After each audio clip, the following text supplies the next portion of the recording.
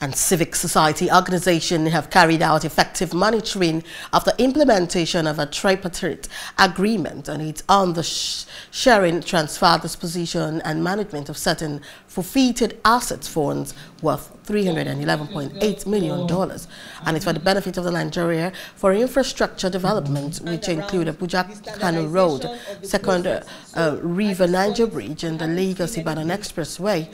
The acting executive director of Clean Foundation, Mrs. Ruth Olofin, during a press conference in Abuja, said the project is progressing at each project location and workers are on site, constructive activities are ongoing, and each of the project officers is staffed and operational.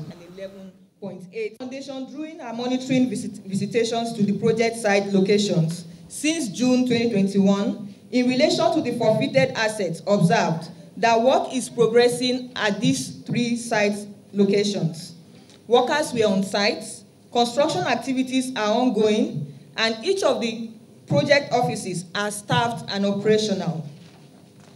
The monitoring team was met timely and without incident by the EPC contractors, who were mainly prepared and offered appropriate comprehensive updates on the nature and progress of works at each of the site locations.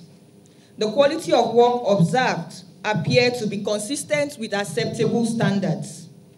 There were simultaneous ongoing construction activities on both sides of the dual carriageway of the Abuja-Kano Road, and also section of the Second River Niger Bridge and the Lagos-Ibadan Expressway. Hello, hope you enjoyed the news. Please do subscribe to our YouTube channel and don't forget to hit the notification button so you get notified about fresh news updates.